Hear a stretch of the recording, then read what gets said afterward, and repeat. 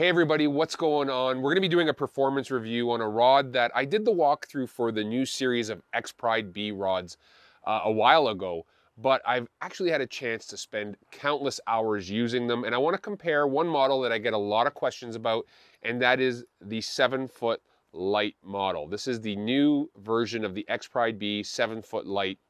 Now in the old one, the EXPRIDE 7-foot light became quickly one of my favorite rods for so many situations. Whether it was perch fishing, pan fishing, smallmouth bass fishing, finesse largemouth fishing, so spy baits, fluff, drop shot, 2.8 rhythm wave, that was the rod. The biggest fear I had when they came out with the new series was, would it change? And I'm going to give you my honest review of what I feel. The biggest improvement from the previous generation of EXPRIDEs to the new one is this. This is the carbon monocoque handle you can see right there. And basically what this has done to the EXPRIDE series is it's made them very, very sensitive. So when I hold a spinning rod in my hand, this part, the monocoque handle right there, is always touching my arm, and it transmits the sensitivity of the blank really, really well. Now the blanks remain the same essentially. They are high power X blanks. The taper and action or power of this rod, in my opinion, has changed slightly. The previous generation of 7-foot light plus EXPRIDE was a thinner diameter blank if I put the two next to each other, but the weight is very similar, and the power, believe it or not, it feels a hair stiffer or has a bit more power, but it loads up beautifully on so many situations. Now, I've been fishing them two different ways.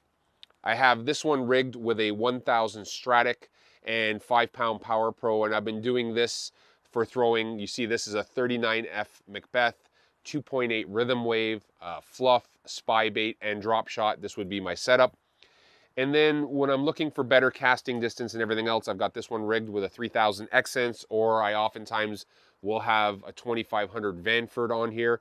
And this one I have done for throwing small swim baits, Neds.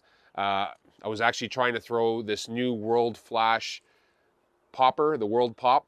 Okay, this is a new bait that Shimano came out with this year, and we had some really super clear water, spooky smallmouth bass that this bait was perfect for. And by putting it on 8-pound Power Pro Super 8 Slick V2, I've got a 12-pound mono leader and this 7-foot light rod. It was the perfect combination of not pulling hooks out because I'm using braid and casting distance and accuracy. So overall, the rod's a home run in my opinion. I would have liked it to have been a hair lighter like the previous generation, but from all intents and purposes, I can say this rod is performing incredibly well.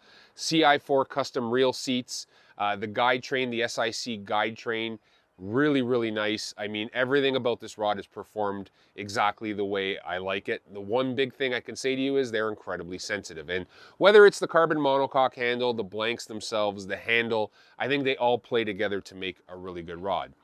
Would I recommend the EXPRIDE B series? Absolutely. I mean, I have everything from the 7'7" heavy rod, which I use for dunking milfoil and frogging and throwing big, single hook swim baits, all the way down to the 7-foot light. Great system, great rods. Overall, they're getting a 10 for me. Now, if you guys are looking for that finesse addition to your lineup, I strongly recommend checking out the EXPRIDE B series. Even if you're looking for cranking, the cranking rods have done incredibly well for me. They're more parabolic and moderate. But everything from throwing small cranks, Neds, fluff, drop shot, this is the one I'm going to recommend. 7-foot, 70 MLB, I believe it is. 70 LB. You can see that number right there. Don't forget that number. That is the rod that I feel is like the jack of all trades rod when it comes to finesse tactics for everything from panfish all the way up to smallmouth and largemouth bass. That's about it, guys. If you could do me a favor, believe it or not, like 90% of the people who watch my videos are not even subscribed. So click the subscribe button. Click like, that helps us get the video out.